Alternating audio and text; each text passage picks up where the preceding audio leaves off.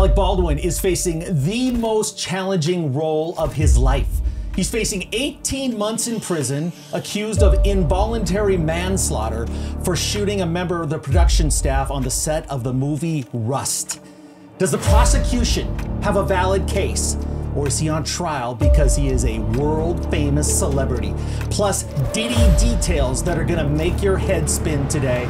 Welcome, everybody. I'm Tom Zenner of Tom Zenner Scandal. This is the one and only Kato. Oh my, we're pounding it. Yes, I'm here. Welcome to 1 Degree of Scandalous, and welcome to our guest, a very familiar face. Do I get a bump? You do. Oh, wait, I got one too. Sarah Zari, News Nation.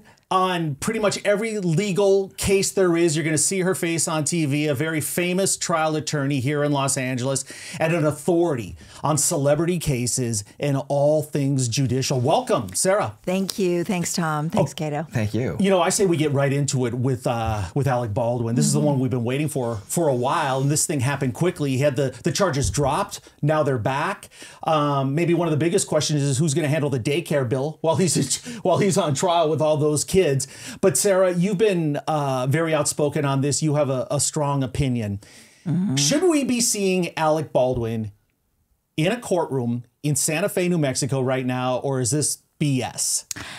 I think, look, a civil courtroom, of course, and there's tons of civil lawsuits surrounding this incident, but a criminal courtroom, I have a problem with.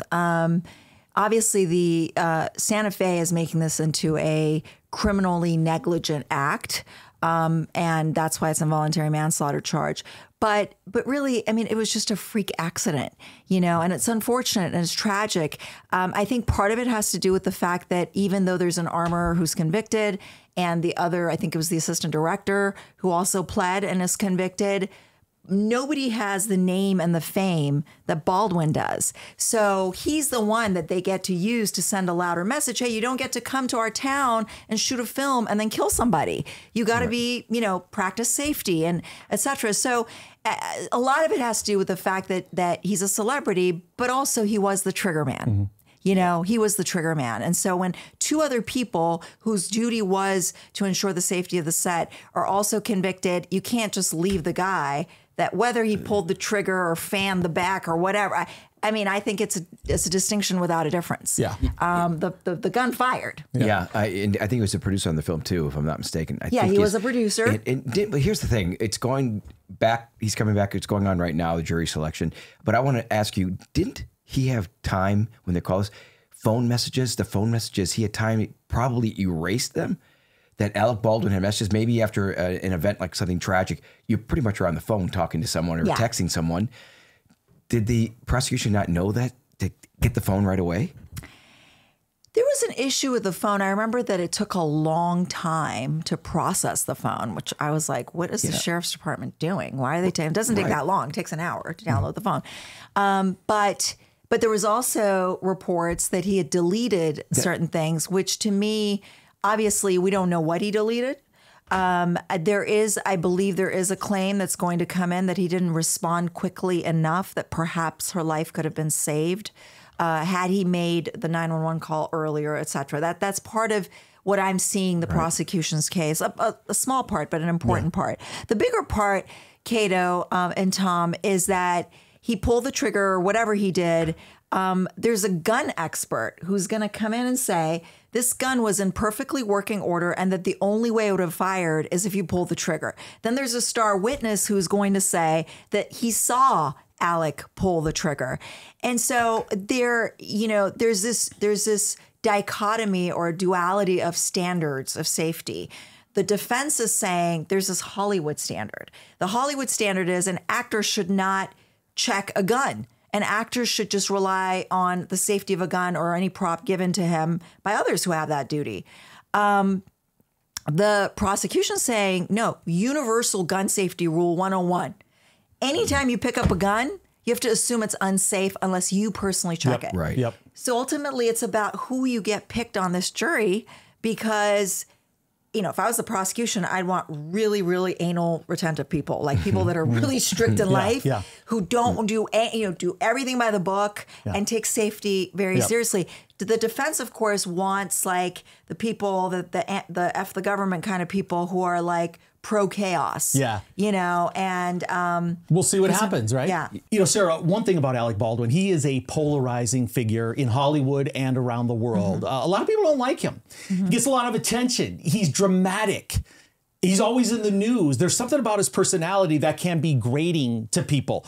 Does that play a role in whether a prosecution even decides to press charges? I mean, this is going to bring so much headlines to these prosecutors, to Santa Fe. And his interview with George Stephanopoulos, when he said he didn't pull the trigger and he was adamant about it, could that eventually backfire on him? Backfire?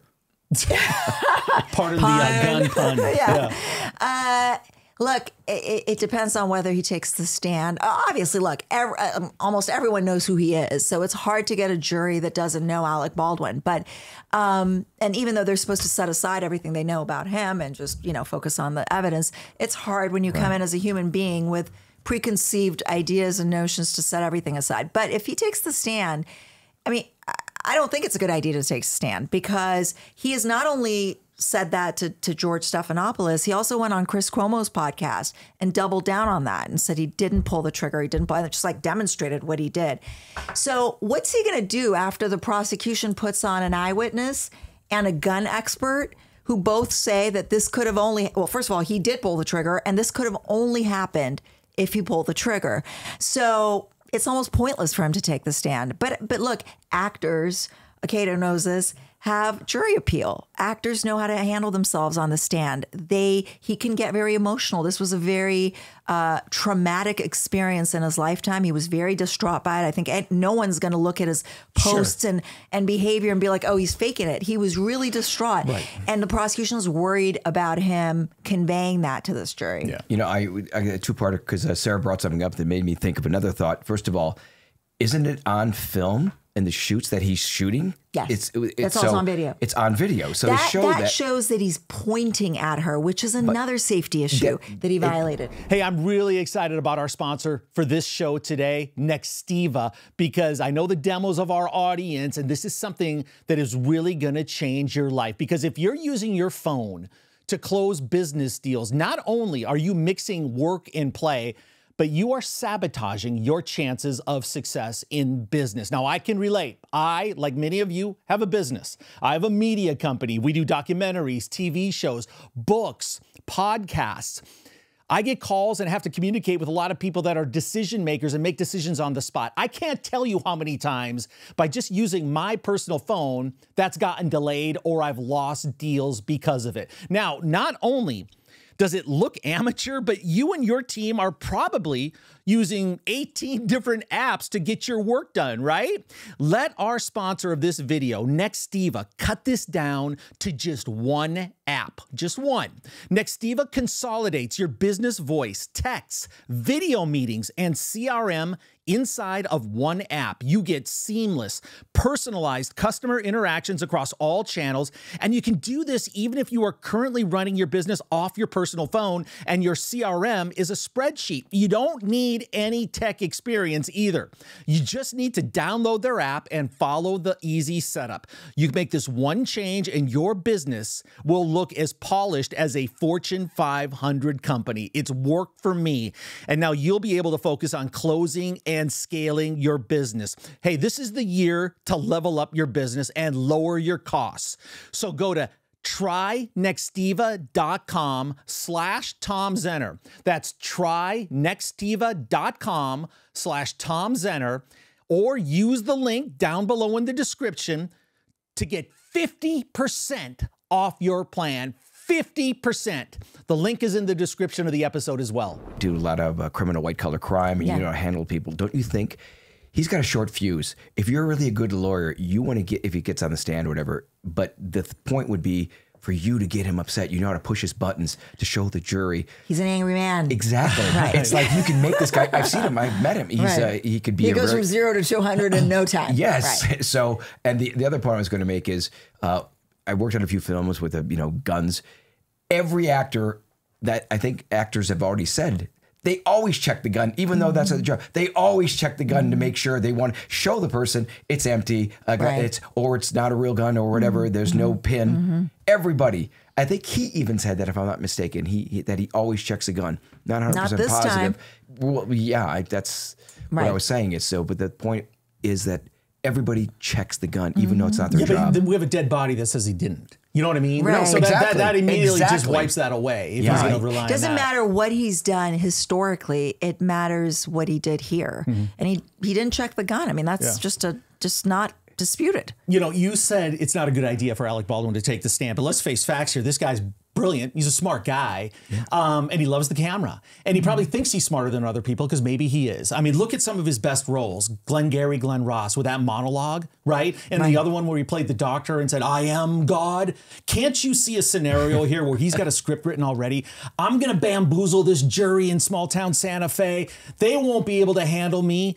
I will get on that stand and win the case right here. My opinion is he's going to demand to testify. And I think his personality stronger than his attorney. Well, it's certainly his right. So as lawyers, we advise the client. And by the way, that is a very fluid decision. I've had cases where I thought my client has to testify because he has to humanize himself, or he has to explain a fact I can't otherwise get in. And by the time it comes time, the prosecution rests, I'm like, nah, he's not going to testify. Or I might go, I have him ready just in case. And I go, you know what? You have to testify. It's a very fluid decision. But ultimately, I can only advise the client whether they should or shouldn't do it. It's ultimately his right to waive or to take the stand. And so we'll see. I mean, the TV ratings would go up if he. I And agree. this thing's Of being course. televised. No way, Yes. though. I You think know? you're wrong. I think there's no way he testifies, because it's too much of a chance that just one juror, two jurors just don't like him. Yeah, but Yeah. this And is you could- Alec And Baldwin. if a good lawyer is going to push his button, like a Sarah, you can push this guy's button 0 to 200. Kato, He don't could you go- think? No, don't I you totally think he disagree. thinks he's smarter than that other lawyer? This is a. This I is do, a but I prosecutor think that would get him in trouble. especially because the judge just ruled that the prosecution cannot get in evidence that he Was was an EP. angry and yelling at people on Right. set. Like, that's not going to come in. So the last thing you want to do is risk him showing his short fuse. And I show him going on the stand. I think people would look at him on the stand going, he's playing a character. I don't like this. He's not Right. playing Alec Baldwin. He's an actor. He does this. Glenn Ross, Miami Blues. He's a criminal I in think that. you could say Yeah. this about any other actor, but I think for him, he's going to want to do this. I think this is the outlier, the one guy that would think that he could get himself out of this Right. by himself. You're Also depends, look, there are going to be jurors, and I don't know ultimately who's going to sit on this jury, but there are jurors who are going to be, oh, how cool that Hollywood's coming into town and bringing us revenue, right? And they're starstruck, right? Whether they know Alec's movies or not. But on the other hand, I think there's going to be jurors, no matter what, who understand that this was an accident. Even though it was an accident, they still have a job to do to determine whether it was criminally negligent. But they know it was an accident. And the idea is, does he want to risk, letting his lawyer argue that versus him maybe taking the risk I say of he a wants to. I say he wants to. But I'll tell you what, Tom, I think something else that we're forgetting is New Mexico. Once Hollywood to come there, it could work against them on the tax breaks, how much revenue it Sure. brings in. And if they convict him, no one's going to want to work there again. Right. So this could become very political. Like, you know what? We're making this much money every year of the productions coming here. Now they're not And going to come because there's exactly. they're afraid of getting prosecuted. And that could be part of the attorney's working Strategy. it that way. Exactly. But Alec Baldwin isn't going to give a crap about that. It's his life at stake, right? Right. He's not going to worry about tax breaks well, down it's the road. No, for he somebody may else. not, but it's 18 months at stake. Yeah. New Mexico, the New Mexico Not his judge. life. Okay. The- I get a little dramatic. It's an election year for the judge too, and the judge wants revenue coming into their state. Right. So that could play a big part. Yeah. You know, one thing you can't argue with, though, is it's a tough case to prove because they have Right. to prove that he was negligent, that he may have known that there was a bullet in That there, he a live acted bullet. with reckless Yeah. disregard of human life.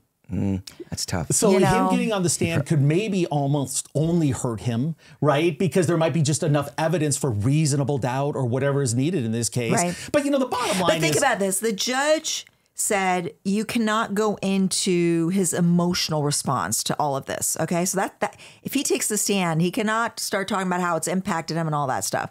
So then you're left with the actual facts. Okay. what can he say that's not already in evidence that his lawyer can argue? I mean, there's nothing. Okay. So that's one of the reasons why we have a client testifies. If there's a fact that only they can testify to, there's really nothing there that's only within his knowledge that he needs to testify to. One thing. Taking out the emotional stuff. Hold on.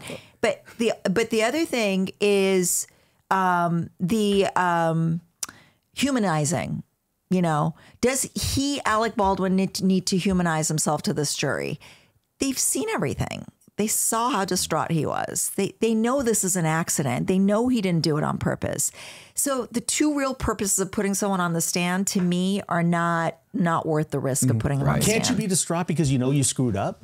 Right? I mean, that could be, and the other thing too, he was sobbing profusely. He did not do this. No, I agree. Who would have been devastated? No way. It's so a that's small the And case. they were friends. I mean, they'd become friends. But he work on was a set. reckless. But he wasn't supposed to bring. They're going to bring in testimony that, you know, the director said that he was only supposed to unholster it. He wasn't supposed to bring it up. And how does a trajectory of a bullet go right to? He pointed at her. I mean, how? That's 101 in Hollywood. You don't point a gun whether it's loaded or not. That's what people are missing. Bullet? That's what people are missing. People are focused on pulling the trigger.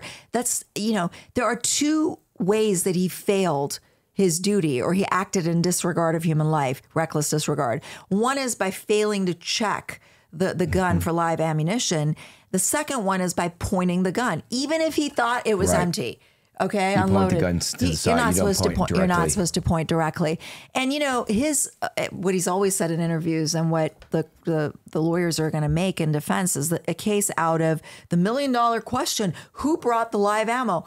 It doesn't matter. Right. It doesn't matter who brought the live ammo. You still got. That's why you got to check. Yeah. What happened? You know, just bringing it back. I'm sure the lawyers look back at other cases in that there was a film called The Crow. Brandon Lee got killed, and that was also a live round that went right through him. And they finished the filming with another act. You know, just with silhouettes. And I have a huge connection that I'll tell you later, or I can tell you now. But anyways, a dear friend of mine was Shelley Webster in the film. Sophia Shaness became friends. She was the fiance in the film. And everybody, how distraught they were, because Brandon Lee from that film was going to be this superstar. I mean, he'll be like an A-list actor for the rest of his life because of that film. So his life ended tragically. Yeah. So I wonder if they go back on that and find out. I don't know what the case. I don't remember what happened in that case. I was the first person who interviewed the prosecution's gun expert, Steve Wolf. I don't know if he's testifying or not, but he was the guy that they shopped around, that they found, who would support the position that no matter who you are on whatever set, you're supposed to check the gun, even an actor. So I interviewed Steve Wolf on the Steve Wolf on this case, on Baldwin. On Baldwin, got it. And I interviewed him. This was back December of. Right after it happened, December, whatever it was, 21. And he said, he told me about the standard, et cetera. And then he said that the only other, because I kept saying, well, why allow real guns on Hollywood sets? Why, you know, he said, you know, live ammo can make its way on sets. We don't want to use prop guns or whatever. We use real guns. And I said, but the risk is too high. And he brought up that movie. Right. And he said, but the ratio of loss to benefit is really low. I'm like, losing one life, losing one life is bad enough. Well, you know? also a live round, a bullet. There's also blank second kill, which actor Eric Hexum. Right. And that is another thing. And that's another reason why you don't point. You don't exactly. Sure. And then they only allowed rubber bullets on the set when they resumed shooting. But you know, two things. Number one, they're not going to allow the fact that he was an EP on the film enter, you know, into Which the is case. a big win for the defense. It's a huge win because he had a hand in hiring the armorer. Correct. And to me, there's... And the unsafe conditions on the set. There is negligence if somehow a live round ends up on a movie set. It is just so inexcusable. Right. And it's unbelievable. By the way, the civil trials, I'm sure, are going to mount after this. But Gutierrez, the armorer, is in prison. But last thing I'm going to say about him being on the stand, which I think we'll see him. Okay, I think we'll see Tom really wants him to testify. We're going to have a side bet. But what about, why can't the prosecution say, Alec Baldwin, you get on the stand right now and explain to us how you didn't pull the trigger and it went off? They can't do that. They cannot allude in any way to a defendant's right to take the fifth. That's his constitutional right. They cannot infer anything or encourage the jury to infer that he's guilty because he's not taking the stand or that he should take the stand. They cannot interfere with that right at all. So they got to shut up when it comes to that constitutional right. But again, I don't see the benefit of him testifying, but I know you want him to testify, so we'll see. I love Sarah. She just loves the constitutional rights, and I am with you 100%. Yeah, follow the Constitution. It is his right, but it's our right to have good television. It's It's our right to be entertained as Americans. We have the side bet. He's not testifying. Okay, well, we'll see what happens here. It's gonna. I just think he is the one of one. I think he's that one actor. He is smart. He is brilliant. He has a huge ego. I think all of that could potentially play a role in this. Yeah. I'm just curious for this as an attorney, as a big time attorney here in LA. How are you aggressive in pursuing cases like this? Do they come to you? Would you want to take on a big one like this? Do they attract you? Yes, but people like Baldwin, think about who he's hired. He's hired a big firm. I think it's Quinn Emanuel or something.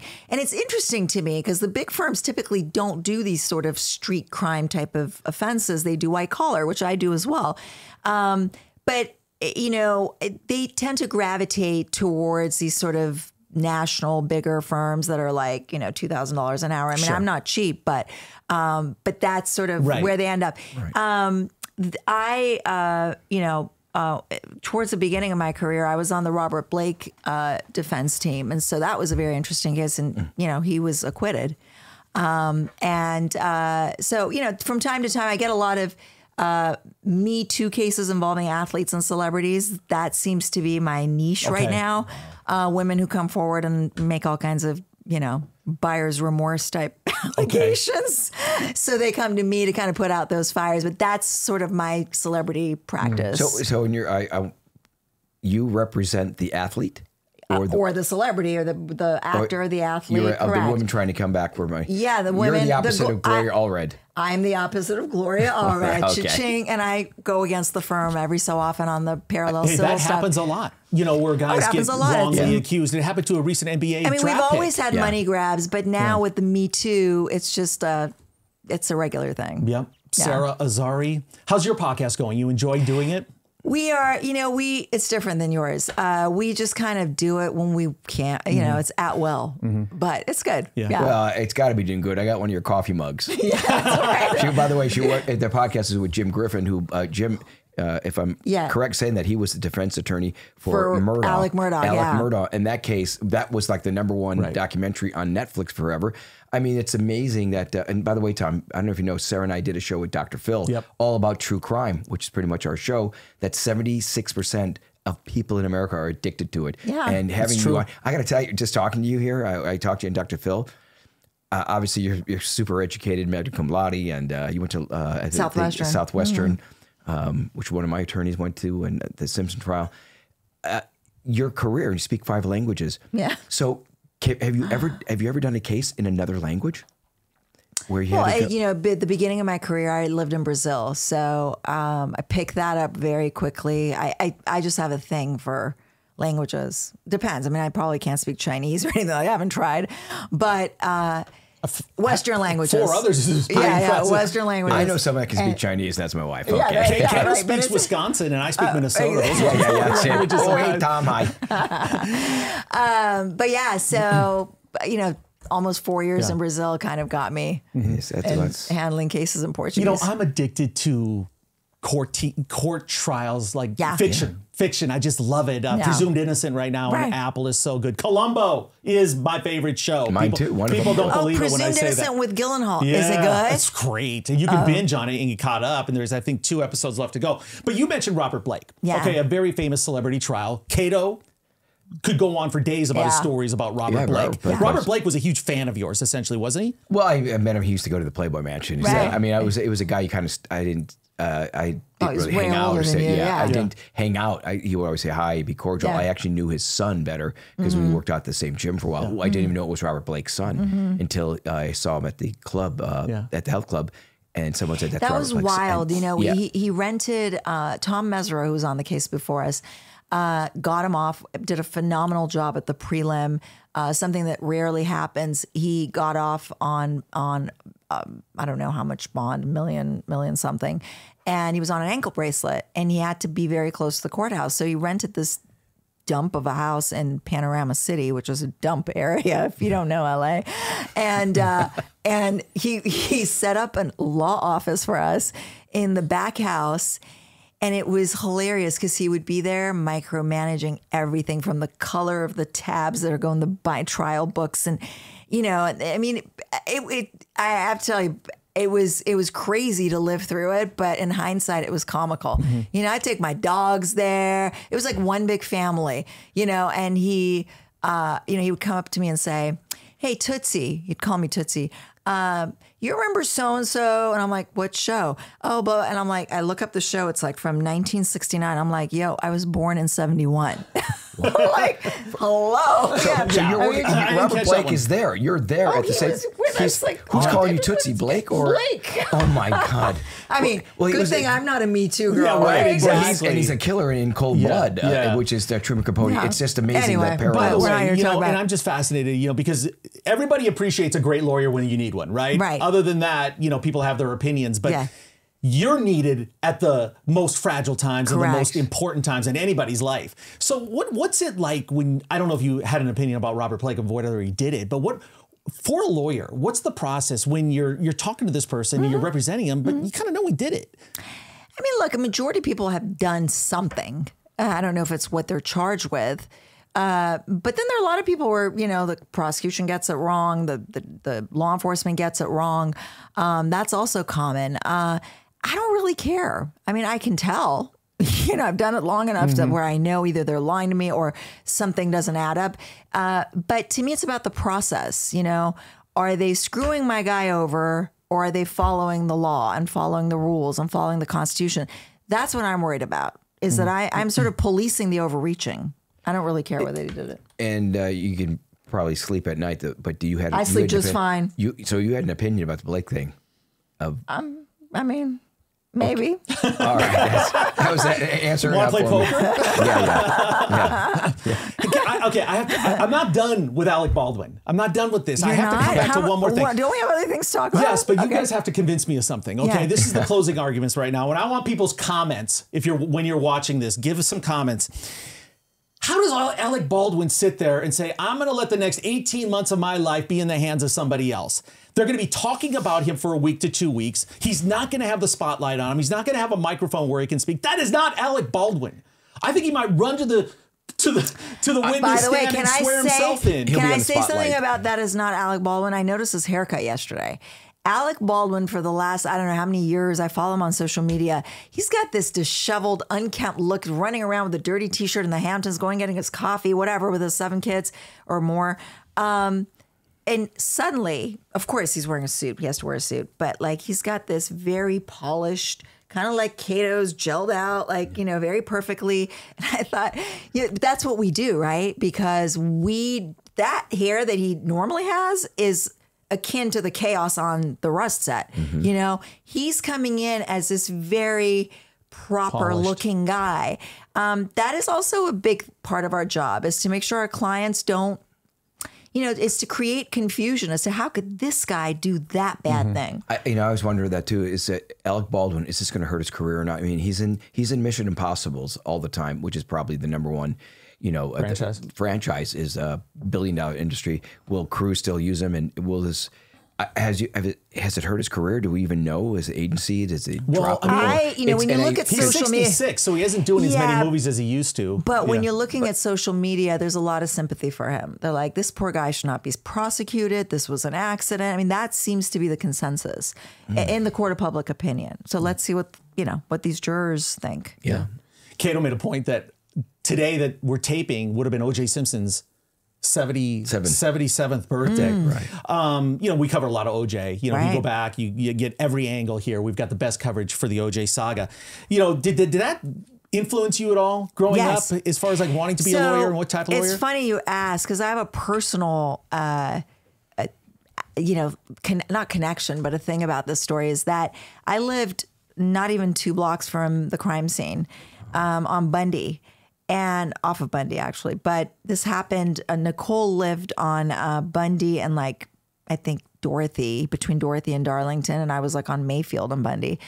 And I was in like the second year of college. I was at UCLA.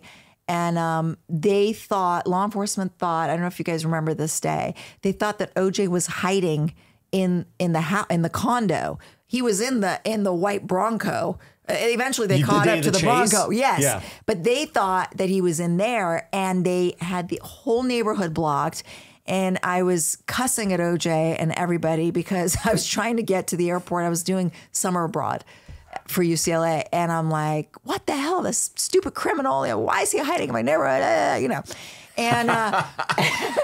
and by the time the trial started, and I wasn't even a lawyer, I didn't even think I'm going to go to law school at that time. I was so fascinated. I watched the entire trial. I mean, it was like months and months, 9 months or whatever it was. Longer, a little bit longer. I definitely watched the critical, most of this trial I watched. And I don't want to say it was why I went to law school, but, I come from an immigrant family. And when you come from an immigrant family, you have two choices. You either go to medical school or law school. So I was kind of like, okay, what do I want to do with my life? Because I'm studying French literature. Can't really do anything with that. And the OJ case and just the phenomenal lawyering that went on in that case was really sort of what pushed me towards, a career in law.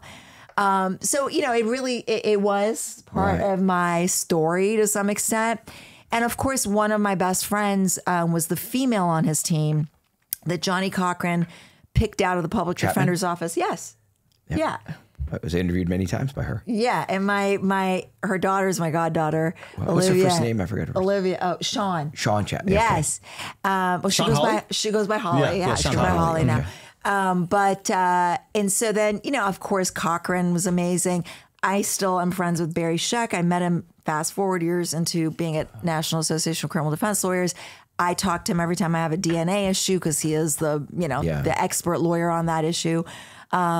We recently actually touched base on the Koberger case that we're going to talk about because that has some DNA stuff that I was running by Barry. But anyway, that team, and then Shapiro just texted me last night because, he sends cases to me. He doesn't really need to work. Hasn't needed to work in a long time, but certainly now he's retired.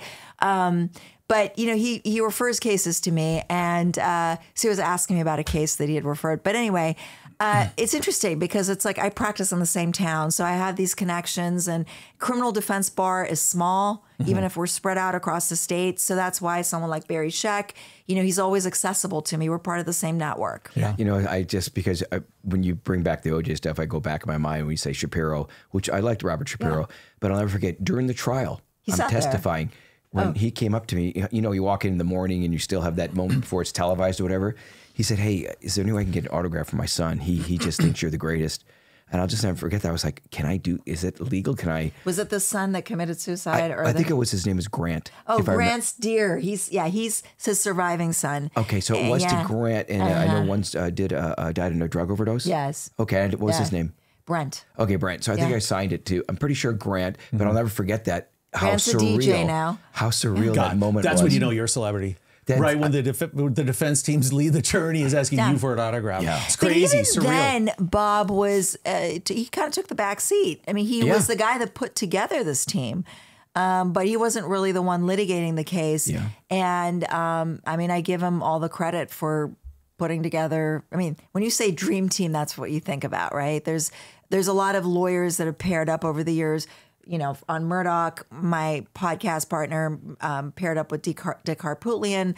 What was the Making the Murderer? I forget the name of the guy, the defendant. But there were two lawyers that worked together. And it's common that lawyers come together, but there's been no dream team like the OJ dream team. Yeah, probably never will be either. Yeah. Especially when you consider here in LA, a lot of them were already famous and then made more famous and the top of their game at the time.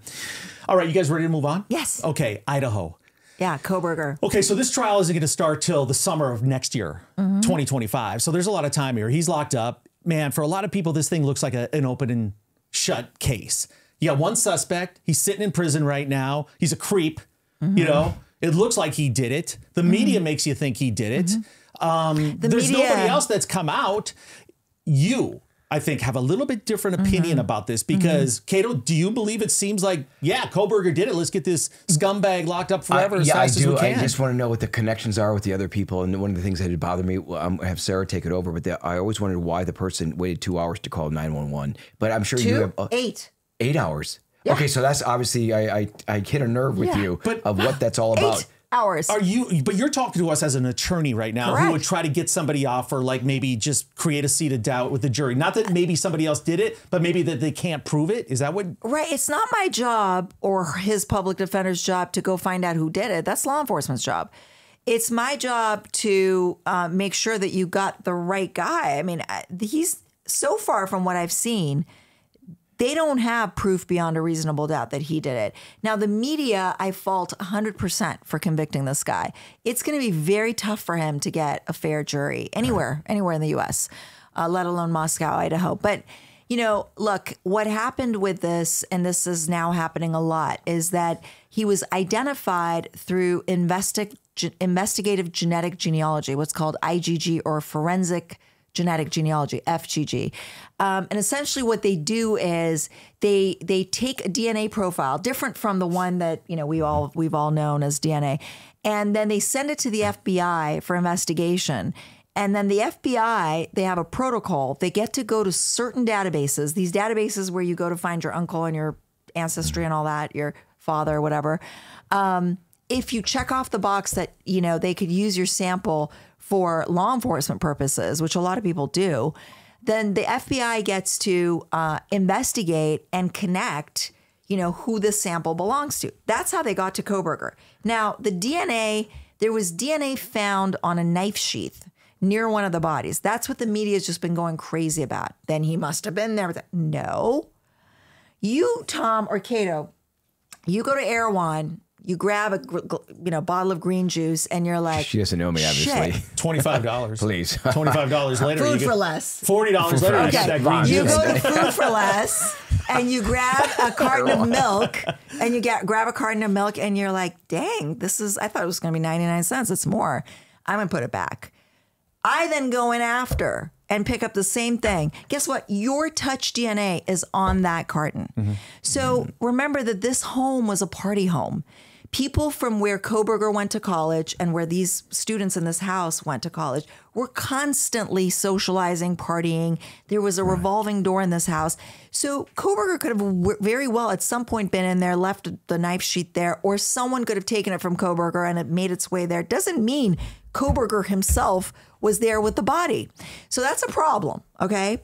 The IgG, finally, the defense was able to get materials turned over by the prosecution.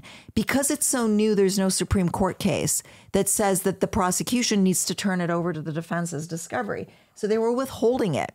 And the defense needs to know how the hell they came out with him being the person in the genetic genealogy investigation. They need to make sure that the protocol was properly followed. So all of that were issues. The other thing is he has an alibi.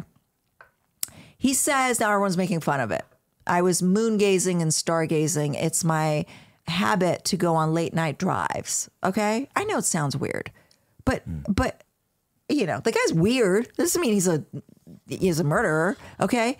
So here's the thing, the cell towers, and I can't tell you how inaccurate they are because I've had people who have been pinged 20 miles away from a crime scene and I was able to prove it. Okay. But nonetheless, the cell towers that were near this Kings Road home, the crime scene, were not connecting to Kohberger's phone. That could be because he turned it off like a good criminal, or the battery died, or somehow it didn't pick up signal because it malfunctioned. But they're making a big deal about he's a criminal. He turned off his phone. We don't know that he turned off his phone. In the same token, when you look at his alibi, Tom, where he says he was somewhere else driving, moon gazing or whatever, there are cell towers that apparently have some connection. So there's an expert who's going to testify that he was there, not there. Well done. Wow. Well done, counselor. Well done. I feel like I'm on an episode of LA Law. That was good. It's very, but here, let me counter that with this. This is a unique case because A, he's got a great attorney, Ann Taylor, right? Yeah, she's a great public defender. But B, this guy studied criminology. This was his passion. You know, he'd done studies and he had, focus groups and things. So unlike an OJ, for instance, that it's a crime of passion or whatever it is and something, you're not thinking about it beforehand. I think he thought of all this stuff. I think he was a quote-unquote good criminal. But if that's your theory, then why would he leave a knife sheath behind? Accidents happen. You can't fix everything. Why is there no biological matter? You slay 4 people and you get nothing. There's nothing. It's clean when the police get there 8 hours later. Clean. But it all goes back to my point. He thought about that, beforehand. And you're saying you're saying that when you go as a student for criminology, you're saying that he said, "I'm going to see if I can get the perfect crime." Kind of. I thought that. But listen, there's no footprint. It was snowing. There's no footprint. There's one latent footprint, and there's no biological matter, no evidence of cleanup. It's unbelievable that 4 people would be slayed in their sleep. There's gore and blood all over the walls. And then there's nothing when the police show up. It's like immaculate. So I didn't know that. Yeah. 8 hours later, this roommate called the police. And to me, look, there's a theory that she froze. She just froze and she didn't know what to do. 8 hours? Come on. So what's going to happen with that? Has anything been released with her? Obviously the police interview, her interview? We have not seen it. Yes. I mean, I think they've gotten a statement from her, but everything is under a gag order. So we don't know anything until this goes to trial. But there's a lot of problems in the case. Now, could these problems be addressed? Sure. But as far as we know right now, there's a lot of problems. Sure. And think about this. It's a death penalty case. So everyone's crying about how much tax dollars are being spent. I'm like, if you're going to kill a man, you're going to pay for it. It's costly to kill somebody. Right. So, and a death penalty case, it's a trial within a trial. And, you need a death penalty lawyer in addition to Ann Taylor. Right. You have to put together mitigation. So it's a very serious case. And I haven't seen enough based on what we've seen. Opinions can change. Yeah. Of you could go, course. he's innocent. Then you start, the case comes out. You go, oh my God, I didn't know that. I got to see a lot of things before my opinion changes. Well, when it's this brutal and this violent and this horrific, you want to find someone that did it, right? You want to point your finger at somebody and say, he did it. And but that pressure caused law enforcement to essentially just go straight to Kohberger in 6 weeks. And so Barry Scheck's part of that too? Will he be part of the case? No, it's interesting. I called to get an IgG expert to explain IgG to me for our podcast because we were covering Kohberger on the podcast. And he, of course, knew because, he relies on IgG to exonerate people in the Innocence Project. So IgG's now become it's the new thing in DNA. It's funny bring up Barry Scheck because we talked about him on our episode last week. And you know what? And I'm just curious, has he ever communicated to you that, he did a great job, right? Yeah. He did his job during the OJ trial, right? He was brilliant. But he came across in a way that, maybe a lot of people didn't care for. Does he have any regrets, or is the bottom line only the job that got accomplished? Or was that his true personality? Because Barry's very condescending. Yeah, and he accused the police of planting blood twice. I'm not sure, if they actually did or they didn't, but I thought he was one of the guys in the trial that came across as kind of unlikable. And I don't know him. It's not that he's unlikable. It's just he doesn't try to be likable. He's just kind of dry. He doesn't like to go on TV. He doesn't like to be in front of the camera. He just is strict, DNA workaholic. Exactly. He comes across as I'm the best at this. Ask me your question. And that's it. And then I'm doing my job, nothing extracurricular. And he's not there to be liked, but it's not because he's an a-hole. He's just good at what he does. He's just very good at what he does. Yeah. Yeah. And a lot of people don't understand DNA. So it's easy to railroad people because you're so aggressive with your knowledge of it that you think he's being a bully or something. You also had Mark Furman. Never forget that was a terrible part of the DA's case was Mark Furman. Recently we're not talking about Karen Reed, but there was a modern day Mark Furman in the Karen Reed trial, which was Trooper Proctor. You have a law enforcement, you have a lead detective who is biased, who's a bigot, who is, just awful like Furman was, it's going to throw a wrench in your case. You know what's crazy is the OJ trial started months after the murders. Unbelievable. Right. I mean, a matter of months, the fall of '94, that trial was off and running. Quick. The Kohberger trial isn't going to happen until what, almost 3 years after the murders? Almost. That's a very long time. What, in your experience, what do prosecutors, investigators, law enforcement do when there's that much downtime, like where they think they got their guy? Are they done looking for other suspects? They shouldn't be done. Secretly high-fiving each other, we got this, because if it's not him, the real killer's out there, and who knows how many people he's killed since then. And that's an argument that we would make to a jury. Is that they didn't do their job to essentially exclude all potential suspects. They just zoomed in on him. And there's a difference too. I mean, OJ was a different time. There's advances made in DNA. This Kohberger case, there was a lot of discovery delays. The prosecution was not turning things over. There was motion after motion. There was a real fight for discovery. We didn't really have that in OJ. I think, the DA pretty much, I don't think they were shady. I just think they were shoddy, and so that has been a big difference that I see. And also we have IGG, which is new, and there was a whole other fight to get those materials. So, I think it's different in that sense, and that's why I'd say. And it's also a death penalty case. You can't bring a death penalty case to trial that quickly. Yeah, it's going to be fascinating. It really is. You're going to have so much to talk about in your podcast. Yeah. I'll come back here. Yeah, I would love that. Being a great attorney is a skill, is a talent, to be successful at the highest levels. Could I give you 10 minutes to prepare, and you could convince me, our audience, Kato, everybody, that Kohberger did it? Like, could you flip based on what they have and what you've seen that they may have and make a compelling argument that he's the only guy that could have done it? Stargazing? Are you kidding me? Right. Sure. Stargazing, moongazing. His phone was not pinging to the towers. There was a knife sheath with his DNA on it. The investigative genetic genealogy came back to him. There's no other person that would have been a closer match. What else? That he was described by this roommate that took 8 hours to call the police as having bushy eyebrows. I mean, how many Americans have bushy eyebrows? It's just crazy to me. 100 million? I don't know. Well, take off your glasses. I think you have bushy eyebrows too. I don't know. There's a reason I have them on. Yeah. With your point. So when you're Ann Taylor's the attorney for Kohberger, so obviously they do mock, right? They do someone playing the prosecution, someone's doing the argument. So Tom's basically what you're saying is, I wonder what the argument is for the prosecution.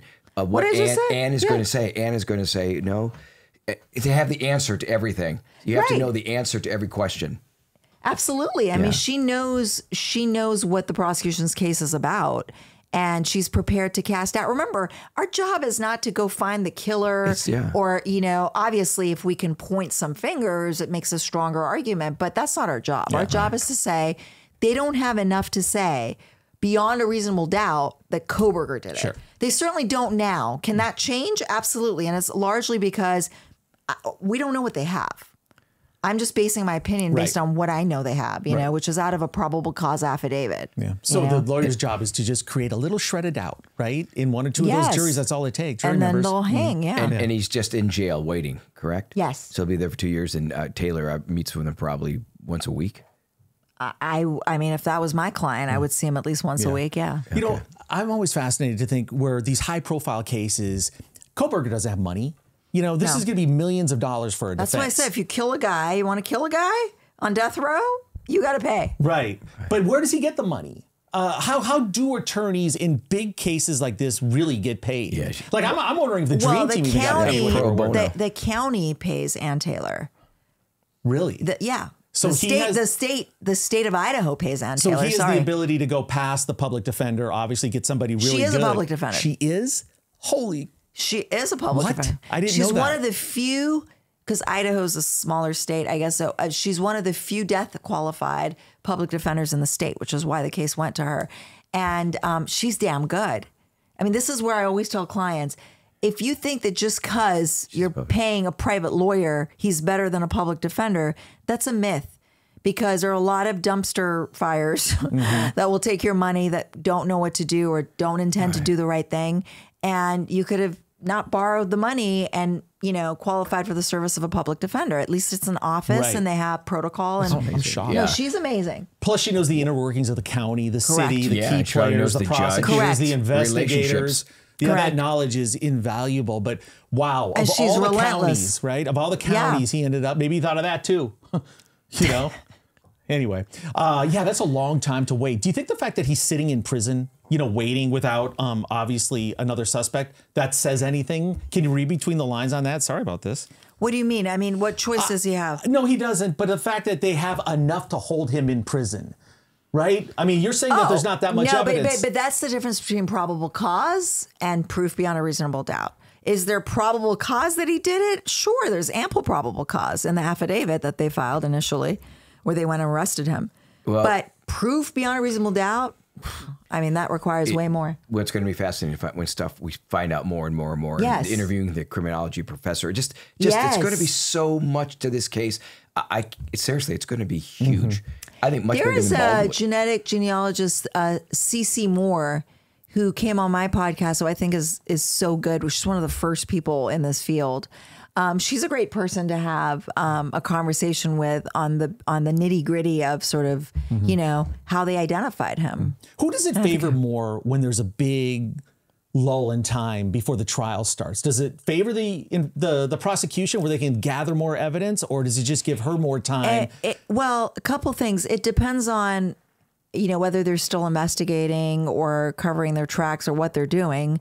But for the defense, there's a benefit in that there's less media coverage of this case. There's been so much said that is misinformation that poisons the jury in this case that I think giving that a beat is going to help the defense, hopefully. You know, I maybe. Yeah. Any final words on Idaho, Kato? I just, no, I'll tell you why. Because I want to talk Diddy. Good segue. Great segue. And man, you know, I have a couple ways of looking at this thing. The feds are taking their time because they're coming out with guns ablazing. And there's so much. They raided the houses. I think once he's arrested, I think more people are going to be compelled to talk. Right. Because if you dig deep into Diddy's background, it is nasty. There's a lot of crazy stuff outside of the violence and the things that are, you know, he's being sued for now. But what's your instinctive gut telling you right now? I mean, he's out there approving pictures of him at Jackson Hole whitewater rafting, having a good time. Social, you know, that's on social media. That's just his PR. Okay. Yeah. But it's bad PR. Well, yeah. I mean, but look, he also came out with that statement in response to the Cassie video, which was like crisis intervention. And so, you know, they do what they do. I mean, yeah, it's bad PR. Mother's Day, he posted like not one, but tons of Mother's Day posts for the moms of the kids he's had with different women. And I'm like, oh my God, this is like on the eve of, you know, these sex trafficking allegations. And so to your point, his lawyers recently got a call in the last week from the Southern District of New York U.S. Attorney's Office, formally letting them know that Diddy is a target of sex trafficking. So what I expect you asked is an indictment. And I say this because I've been saying this, and, you know, I go on TV and everyone argues with me. Mark Garagos was arguing with me, like he represented Diddy for a minute at some point for something. And he's like, oh, no, it's all BS. I'm like, Mark, both of us go up against the feds in cases, and we know how it works. And first of all, feds don't raid your homes when you're Diddy, and this is such a high profile case. They're not going to raid your homes if they've got nothing. Right. So my belief is they had him on guns or drugs or something like that, but they didn't have him on sex trafficking, and that they needed to get his devices to be able to make a case of the sex trafficking. But now they've informed his lawyers that he is in fact the target of sex trafficking. So an indictment is coming. And those are Mann Act charges. And if you read the recent lawsuit against him by a porn star who claims she was sexually assaulted and you know, essentially was sexually trafficked, she literally draws a parallel between Diddy and Epstein and calls Diddy's like person who was arranging for flights and things like that as the Ghislaine Maxwell of Diddy. You have to have one.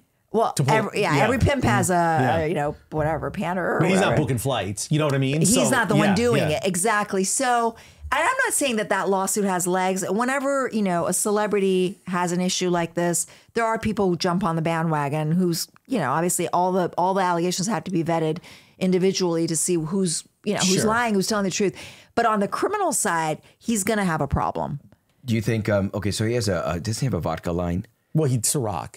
Is it gone? It's pretty much gone. A lot of things are gone. A lot of gone. Do you think that one of his wives or this girlfriends? one cares about the branding. Okay, no, I was just going to have a drink. Just wanted a cocktail with you guys. Go back to Jose Cuervo. No, actually, I said it because OJ was on the board of like 12 companies. They dropped him immediately. Sure. Even before any kind of verdict. They dispose of you. God, no. So he's been disposed. Do you think that one of the wives or girlfriends has like the sort of October surprise that she's got video or something that's going to like blow? Maybe Kim Porter's dead, unfortunately. Well, Kim Porter's dead, and that's raising questions as to, and I don't know. I just speculating. I am solely focused on sex trafficking. Look at what happened to R. Kelly. I mean, R. Kelly, the only difference is R. Kelly's victims were minors, and their parents were complicit, in my opinion, for putting them in his custody because it was a ticket out of poverty, essentially. Right. But Diddy, it's like the adult version. Most of these women are, I think all or most of them are adults, during the time that they say they were trafficked or assaulted. But look how easily the government made a case of, that was the Eastern District of New York, made a case of sex trafficking and violations of Mann Act out of a enterprise, like musicians, like the bands, like suddenly they became like the mob. They were charged with racketeering. Rico. Yeah. And so that's what Diddy's looking at here. Wow. Well, the feds never lose. I actually wrote a book where they did lose. They have a it never happens. high plea rate. Yeah. In most cases, plead out because they don't bring charges unless they have a strong case. It's 92% conviction. And then, this is against normal people. If you're in the crosshairs of the federal government, it's over. Now, Diddy has unlimited funds, but they just hit you with more felony charges until you have to they'll cave. bring everything in the kitchen sink. But there is, and I think people live in just tremendous fear of him. Yeah. Clearly, the people that have been victims of his in whatever capacity, and they're just going to come out of the woodwork as soon as he's arrested. Yeah. I think the floodgates open then, even though it's trickling now with for the people lawsuits. To speak. Oh yeah. Yeah. And I hope they're waiting for the right moment, and it just is the end of this guy forever. Yeah, you think it's going to be? You think? Well, those of us who've lived in LA too, I think we have a different perspective on Diddy because we've heard the stories over the years. I train at a gym not too far from where Kato lives, and a very well-known sound engineer who owns a huge studio out there in Studio City knows Diddy very well from being in a studio, and he had stories. I mean, it's just like the stories are everywhere. You'd end up at parties he'd be at, and there's stories there. And none of them are good. Like I know a pretty big music executive, a big one, who gave me Diddy stories about him not paying songwriters, promising that he would, stealing the licensing from them, never seeing a penny. And then, you mentioned the West Coast. I mean, Tupac. I mean, it's almost amazing that Diddy's alive, to be honest with you, the way things were in the 90s with the gang. And that's, you hit the point I was just going to make, the way that things were. There's a culture. I had a case recently involving Chris Brown, and I went to his home. It was a civil case against All Reds firm. And I went to his home. We had an inspection, and I obviously learned a lot about where they hang out, the music studios, and then they do the after parties and all that stuff. Right. And obviously I've been to some of these things, when I was partying. But that was a long time ago. Next episode. Or episodes. Wow, Sarah. Were you slapped? No. Okay. But there's a culture, and I'm not saying it's okay, but there's a culture of rap, guns, drugs, and chicks. Okay. Yeah. And I'm not saying it's okay. But you know what? When they want to look at the code and see if it's in violation of the code, it's suddenly a legal case. Yeah. And so we're in a time where things that may have been okay and cultural years ago are no longer okay. But he's so far above that. That's like saying dating young women's okay. Leo's been doing it for 30 years, but what Jeffrey Epstein was doing was horrific, right? I think Diddy is on that level. I think some things may come out eventually where... Yeah. By the way, if he's charged with a RICO charge, that worthless Cassie video that the DA's office couldn't do anything about because of the statute of limitations, that could be pulled in because RICO reaches decade after decade to the beginning of time. so long as the predicate acts are within the statute of limitations. So that's what's dangerous about RICO, is that I would not kiss that video goodbye yet. That video could matter in a RICO charge. And maybe there's more videos. And there could be more videos. And they know that. They want to get a RICO charge to bring up everything. Oh, yeah. If RICO is a prosecution's wild card. Yeah. We hate it. They love it. Sure. Gives them a lot of leeway, right? Yeah. It reaches up and down and, you know, both directions. We got to wrap it up. Oh, yeah. Let me ask you one last thing. Did he have time to get his hard drives and a lot of No, they took data? all that. Well, I don't know what's on it, but they took where things. Was his private jet went to? I can't remember where it was, but where you can't be extradited. Well, he wouldn't have known that. It's not like they give you notice when they're knocking on your door, so he wouldn't have known. Now, where did that video come from? That's my question. That Cassie video is horrendous. That's the hotel. Well, no, but the hotel changed managements, and they said that we certainly didn't. The new management said we certainly didn't disclose the thing. There's allegations that he paid a security guard at the time to get the video, but if the video was in his custody, he certainly didn't take good care of it, because it leaked. And so I don't know what his record keeping is like, whether he keeps things, deletes things, but they took a bunch of devices from the homes that they raided. So it's a question of what he had on there. Next 6 months, he's indicted, do you think? I think within the next 6 months for sure. All right. We'll leave it at that. Hey, it was great having you. Thank you. Sarah, it was great talking to you guys. Do you think maybe we could get you to come back down the road? Yeah, of course. All right. It'd be awesome. Sarah. And then we'll do the party episodes. Oh, are you kidding? Yeah. We're not getting out of that. She wants the vodka. But then I would need party episodes for you two also. Hey, man, we'll dim the lights in here. That's we can talk a little bit about it. Don't worry. I just realized where I actually get my milk. It's at Half Foods. I can't afford it. Yeah. All right. Well, hey, I'm going to say what I say every week. Make sure you listen to this podcast as well. Go back and hear everything Sarah had to say. Go back into our archive. Check out all the content at Tom Zenner Scandal. Kato Kalin, the episode we did with him right after OJ died, throughout the saga. It's amazing stuff. Make sure you subscribe to the channel. Follow Kato and his disgust of the Milwaukee Brewers on social media. It's out there for everybody to see day to day. Follow our community page on YouTube. We've got info on there. We are going to be expanding to 2 episodes very, very soon, so we'll keep you updated on that. So until next week, for the one and only Kato Kalin. And for Sarah Azari, who was outstanding today. And keep the comments coming. Keep the comments. I love reading, I love reading Sarah's awesome. Yeah, keep the comments coming. Sarah was amazing. And suggestions for other guests. I engage, so I'll answer your questions. And the Presumption podcast. Correct. Right? Check it out. At Azari Law, at The Presumption. Okay. Support Sarah. If you need a good lawyer, you know who to call. All right. Thanks for watching, everybody. We'll catch you next week right here. 1 Degree of Scandalous. Hey, if you enjoyed that awesome episode today, I got 2 more for you to check out. Who were the biggest villain stars? What were the biggest lies and mystery of the OJ saga? We got that for you right here. And the OJ Simpson Bronco chase, June 17th, 1994. Get the real story right here.